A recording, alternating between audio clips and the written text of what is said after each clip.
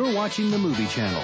Our next feature, The Lords of Discipline, stars David Keith as a raw recruit struggling against the secret society within a harsh military academy and coming of age and forging his own personal code of honor.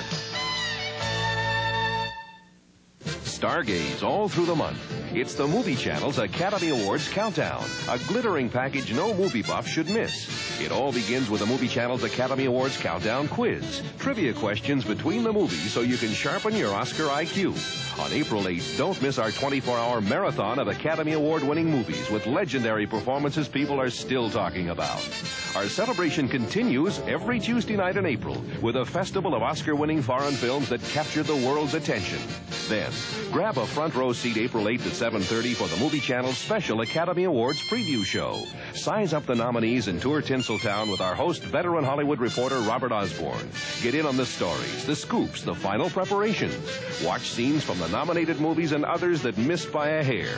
And, of course, exclusive interviews with some of this year's nominees. We're your link to all the excitement. So be here for the Movie Channel's exclusive Academy Awards Countdown, now through April. When two people get together who don't seem to belong together, you've got an odd couple. Every Wednesday night this month, the Movie Channel salutes the best of the odd couples.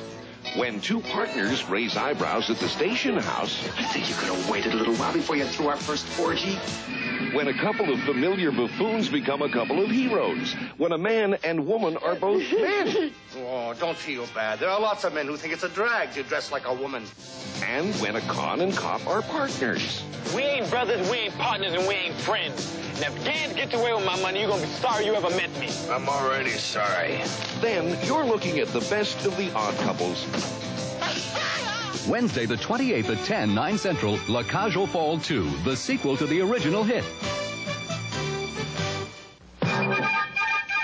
In 1975, a team of Canadian scientists investigating the biological implications of single living conducted experiments with laboratory rats. They were dressed in tight-fitting double-knit polyester suits and forced to listen to disco music at high volume. 50 other rats, each coupled with a mate of the opposite sex, were kept in laboratory conditions simulating marriage. Is single living a viable alternative in a couple society? What are you doing here? Just a checkup. At a gynecologist's office. It's a second opinion. Do you have a fire escape? What are you doing here? My mother lives in this building. She really does. I'm not lying. Wait a minute. Maria. Maria, just a second. Maria, hold up. So, this is your apartment? No, this is my car. I keep my apartment in a safe deposit box downtown. Alan, I can't go to bed with you. Why? Because you're short and you're weird. Who told you? When you're looking for love, you find yourself doing some very funny things. When you're by yourself, minus someone else. You know those weird cult movies you crave just before bedtime? The Movie Channel's new Friday Movie Madness has them all. Never a moment's rest. Each week you'll see movies that are out of this world. I don't know if I'm a boy or a girl. Out of control and out to get you. I want to eat your face. Gather the guys for Friday Movie Madness. Friday the 30th at midnight, 11 Central, The Secret Policeman's Other Ball.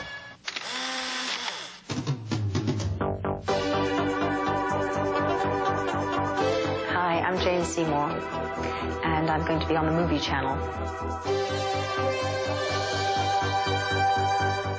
Want to know why the Movie Channel's new drive-in theater is suddenly so hot? Because you never know where it's heading. Each Friday takes you through the realm of the tacky, to the flashy, and the trashy. God, will it ever end? That's why so many people find the Movie Channel's drive-in theater so irresistible. I'm one of them! So if the end for a drive-in sometimes seizes you, get control of yourself. Or stand up and be counted. Friday the 30th at 10, 9 Central, Warlords of the 21st Century. I've always loved those old movies. I think everyone does. And people always come up to you and they say, why don't they make movies like they used to in the 30s and 40s? And here was our chance. Jane Seymour was able to turn some of her dreams to reality recently when she co-starred with Tom Selleck in her newest film, Lassiter. She plays Selleck's girlfriend, a strong-willed dancer. Get her out of here. I'm not going to sit here with her. Don't push me, Sarah. I don't have room. Bastard, Lassiter. Don't touch me!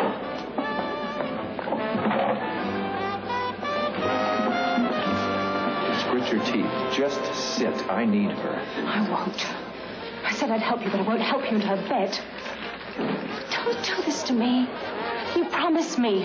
I'll make a choice. You make it. I've got no time left. It has to be tonight. Jane Seymour came to acting almost by chance, yet she has proved herself to be exceptionally versatile.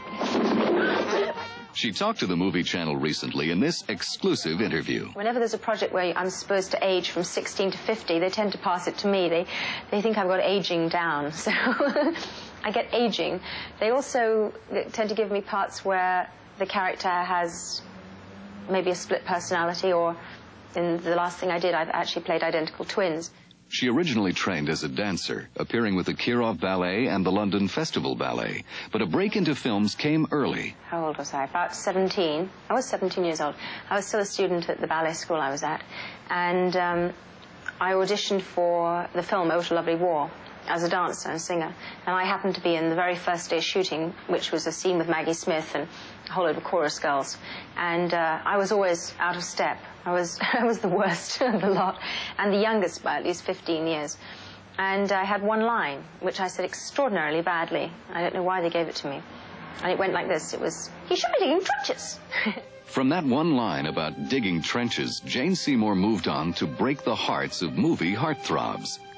She first caught the public eye alongside Simon Ward in Young Winston, then faced mortal danger with Roger Moore in Live and Let Die, co-starred with Christopher Reeve in Somewhere in Time, and a multitude of other leading men in a career that has taken her around the world, a career in which she's prepared to take risks. If you trust the people you're working with, and if you communicate with them, and then you show them what you can do, and at the same time you respond to what they're asking for, that hopefully you pray for it every time. There's somebody there who knows how to use the scissors and can use what is best for the whole movie. Although movie roles haven't been slow in coming, Jane finds much to attract her in television. There are an awful lot of women who have families and, who have jobs, who come home in the evening and they want to see good, some good drama. And they like to see drama about themselves. So there are a lot better roles for women currently on television than there are in the big movies. And it's in television that Jane has been able to expand her repertoire. She appeared in East of Eden, Phantom of the Opera, played a dual role in Frankenstein, The True Story, and won an Emmy Award for her performance in Captains and Kings. Most recently came another dual role in The Dark Mirror. It was a really extraordinarily difficult thing to do, to act opposite yourself, because you can never rehearse it. It's very strange, and then you have to get someone else to do the other side, and you have to exactly copy what they're doing, and it was the hardest acting challenge I've ever had. And her taste for risk-taking paid off when she played to critical acclaim Constanza Weber in Amadeus on Broadway. That feeling when you're doing live theatre of having the response, the immediate response from the audience, is an extraordinarily powerful feeling. Even if they're not laughing or crying, you can feel whether you have their attention. And it's magic, actually.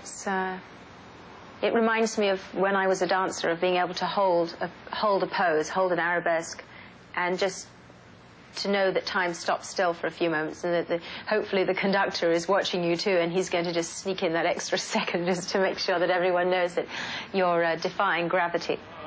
She had begun in dance, and now with her newest film, Lassiter, a romantic thriller set in pre-war London, she puts on her tap shoes again for the first time in 17 years. So her career has in one respect come full circle. May I, Commander? Oh, I'm sorry.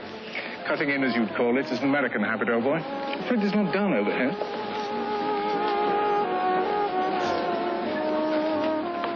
Shall we try again? I really don't think so. Would you kindly say whatever it is you want to say and leave? Let's go home. What? Oh, she didn't tell you. This lady happens to be my wife. Oh, for God's sake. Look, if you don't leave immediately, I shall have you removed. Oh, it's all right. I understand she has a weakness for uniforms. Her father was an admiral. Oh, sir, your humor is as tasteless as your manners. You come this way. Please, why don't we at least be civilized about this? It'll only take a few moments. Please. As you wish.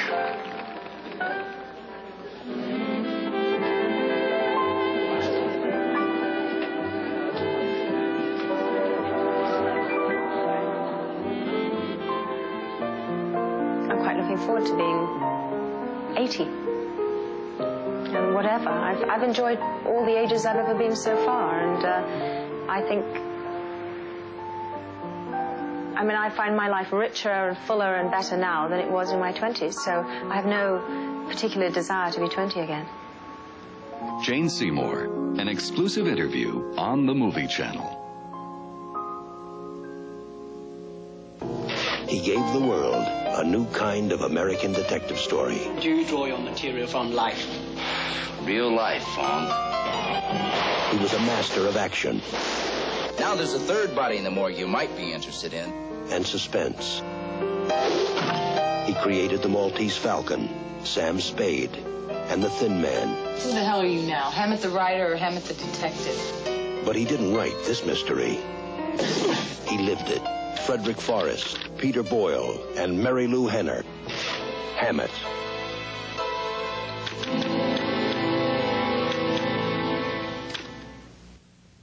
We ain't partners, we ain't brothers, and we ain't friends. I'm putting you down and keeping you down until Gans is locked up or dead. And if Gans gets away, you're gonna be sorry you ever met me. I'm already sorry. Nick Nolte is a cop. Eddie Murphy is a con. I can help you get Gans, but you gotta get me out of here first. You're crazy. He pulls some strings. See, you need me a little more than you thought, huh, Mr. K? He pulls some scams. So where do you want to do it, honey? Want to hop up on the counter? Nah, we can go in this room over here next to the bathroom. Give me a break. I'm dead serious. Come on, we're on the move. Let's go. They've got two killers to track down. Toss me that piece, and he won't waste him. They've got a kidnapping going down. I want the money. I don't know what you're talking about. It's not that Indian to snap her neck. They've got a fortune to hunt down. I want to know what's going on between you and Gans. $500,000. And it's all coming down. 48 hours. But I gave you 48 hours to come up with something, and the clock's running. This guy got a real itchy trigger finger, and he's a nervous cop. You better listen to him. You get your brain blown out. I'm the calm type.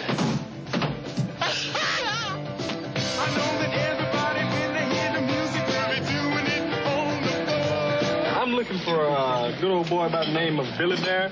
Never heard of him.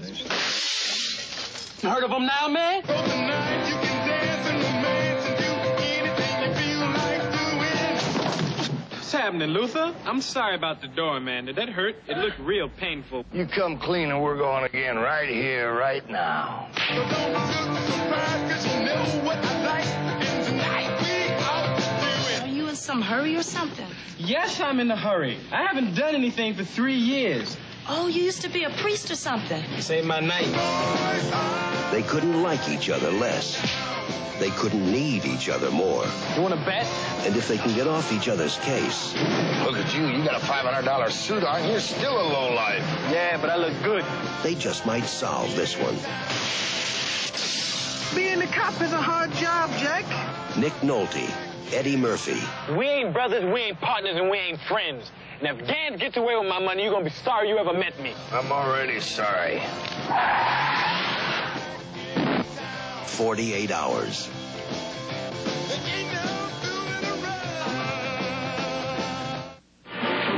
The Movie Channel's Rock Stars to Movie Stars Festival continues when John Lennon lends his wits to a group of nits. Nice place you got here. It's the hysterically funny tale of one man's somewhat distorted military career. How I Won the War. Next on the Rock Stars to Movie Stars Festival. The Movie Channel presents the latest adventures of the Man of Steel, Superman 3. Help me! 3 times the action. Somebody help me! times the thrill.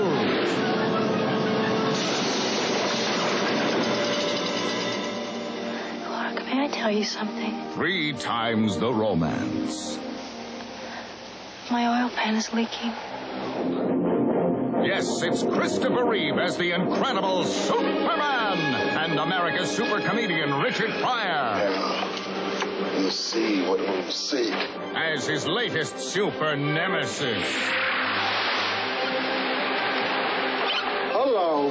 Now, getting down to business. Will the Man of Steel triumph? Will America be saved? Find out in Superman 3 on the Movie Channel. It's the Movie Channel's Academy Awards Countdown Quiz. Test your knowledge of the movies. What actress won an Academy Award for her work in From Here to Eternity and then went on to a long TV career? Donna Reed won Best Supporting Actress for her role as a dance hall girl. Join the celebration. You can see From Here to Eternity, the best picture of 1953, during our Academy Awards Marathon, beginning Sunday, April 8th.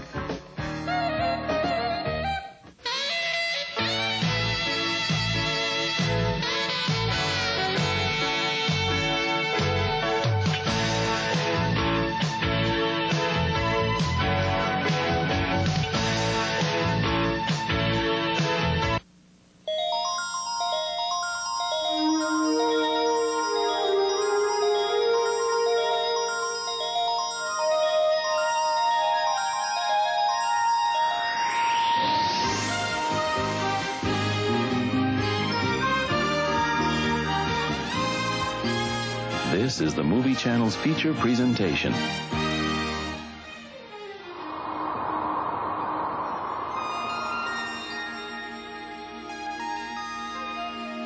This picture has been rated R by the Motion Picture Association of America.